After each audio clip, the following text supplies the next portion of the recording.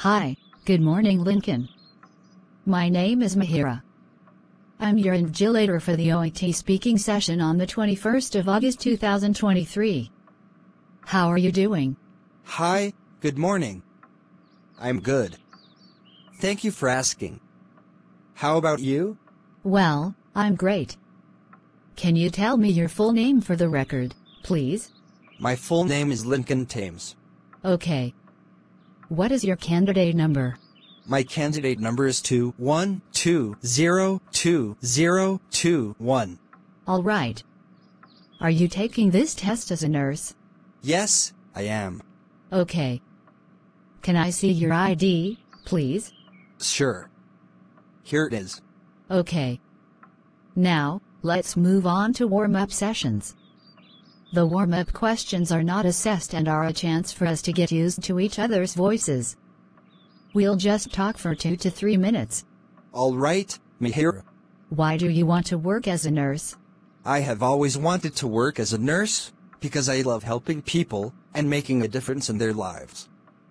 I find nursing rewarding and challenging as it allows me to use my clinical skills, critical thinking, and compassion to provide holistic care to patients. How do you handle stress and pressure? I recognize that stress is inevitable in nursing, but I try to handle it in a positive and constructive way. I cope with stress by practicing yoga and mindfulness every morning, which helps me to relax and focus. I also make sure that I eat well, sleep enough, and take time off when I need it. How do you deal with difficult patients or families? A situation that I faced recently was when I had to care for a patient who was terminally ill and refused any treatment or palliative care. His family was very upset and angry, and they blamed me for not doing enough to save him. My task was to provide compassionate care to the patient and his family while respecting his wishes and dignity. I took action by listening to their concerns and explaining the situation calmly and clearly. I also involved the palliative care team and the chaplain to offer additional support and guidance. The result was that the patient and his family eventually accepted the situation and thanked me for my care. How do you work in a team? I work well in a team because I value the input and expertise of other health professionals. I communicate effectively with my team members by using clear verbal and written communication, active listening, and feedback. I respect different opinions and perspectives, and I try to find a common ground when there is a disagreement. I also support my team members by offering help when they need it, recognizing their achievements, and celebrating their successes. What are your strengths and weaknesses as a nurse? One of my strengths as a nurse is my clinical knowledge and skills. I have completed various courses and certifications in areas such as wound care, infection control, and pain management. I also keep up to date with the latest research and evidence-based practice by reading journals and attending seminars. One of my weaknesses as a nurse is my time management skills. Sometimes I find it hard to prioritize my tasks and complete them within the allocated time. I am working on improving my time management skills by using a planner, setting SMART goals, and delegating tasks when appropriate. Great. Thank you very much for sharing that. So, let's move on to role play now. I'll take the part of the patient, or perhaps a relative, and you'll take your professional role. The purpose of the role play is to get evidence of your ability to communicate effectively with patients. Use your ability to fulfill as much of the role play as possible. Do you have any questions? No, Mihiraa. You have up to 3 minutes to prepare the role play. You will start the role play after that time. I'll let you know when the 3 minutes are up. You can ask me if there is anything you are not sure about, and you can make notes on the role play card if you want to. Here's a pencil for making notes. Thank you, Mihiraa. You can look at the card during the test, but you must return it to me at the end of the test. Please start preparing now. Thank you.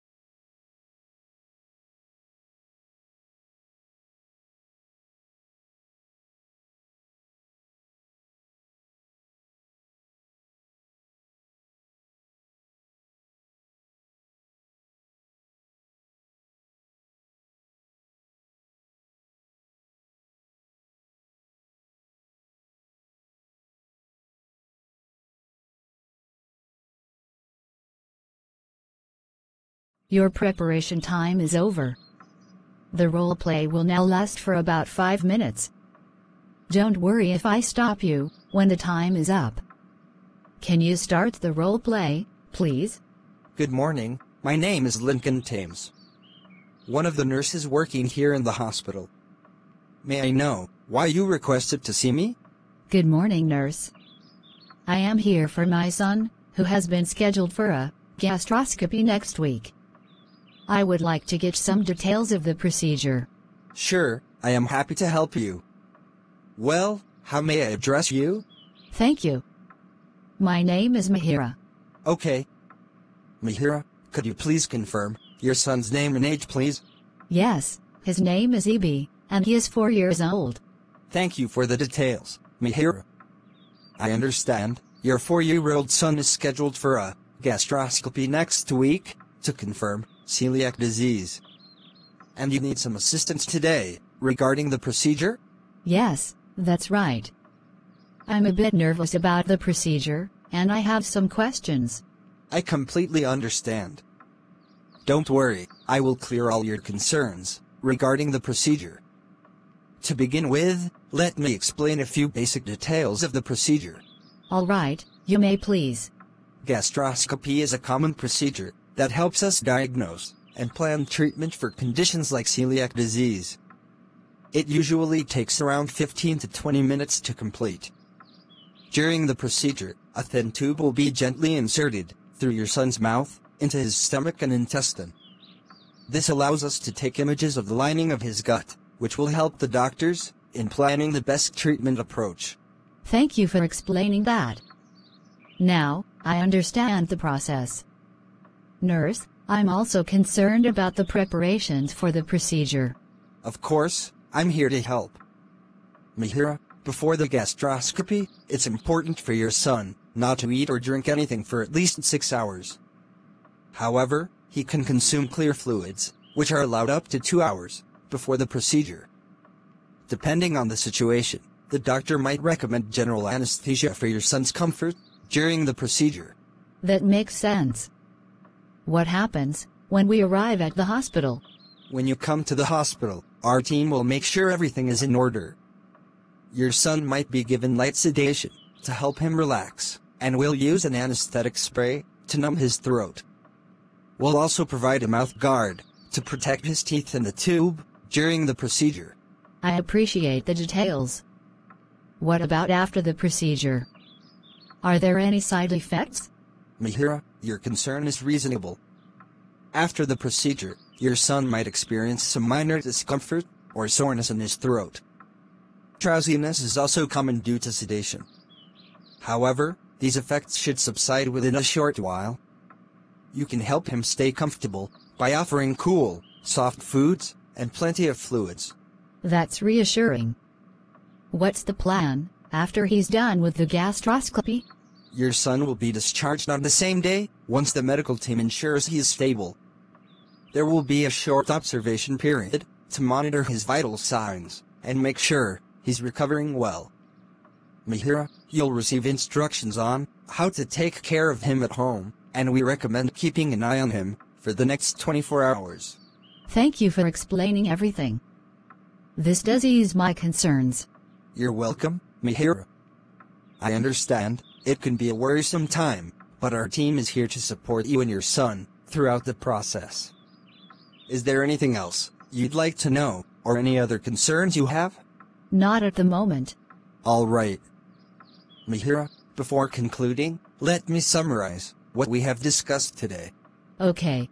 We talked about the upcoming gastroscopy procedure for your son Ibi, who is 4 years old, to confirm celiac disease. I explained that the procedure typically takes about 15 to 20 minutes, and involves inserting a thin tube through his mouth to examine the lining of his gut. Yes. In terms of preparations, it's crucial for Ibi not to eat or drink for at least 6 hours before the procedure, with clear fluids allowed up to 2 hours before. The medical team might recommend general anesthesia, depending on the situation. Upon arriving at the hospital, we will ensure everything is in order, and your son might receive light sedation to help him relax. An anesthetic spray will numb his throat and a mouth guard will be used to protect his teeth during the procedure. All right. After the gastroscopy, B may experience minor discomfort or throat soreness, as well as drowsiness, which should subside quickly. You can offer him cool, soft foods and fluids to keep him comfortable. He will be discharged on the same day, once his condition is stable, with a short observation period. You'll receive instructions on how to care for him at home, and should keep an eye on him for the next 24 hours. Okay. Mihiraa, I hope the information is clear to you. Yes, you've been very helpful. Thank you so much. It's my pleasure. If you have any more questions in the future, don't hesitate to reach out.